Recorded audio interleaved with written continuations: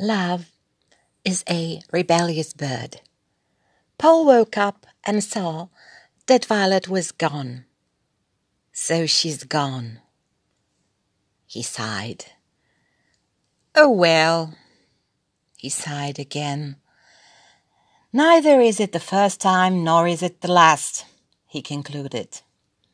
He turned on the TV to hear the news.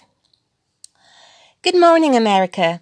It is 11 a.m. and here is the news. At an international conference in Palm Springs, a woman from Poland wanted to give her presentation in a black catsuit. She was taken to the local police station, but she firmly refused to provide any explanations. A side commentator. She didn't do anything wrong. Why was she detained? All these public speaking experts, they are always telling you that you have to make yourself seen, visible, stand out from the crowd, etc. And she did just that. So what's the problem? Paul smiled.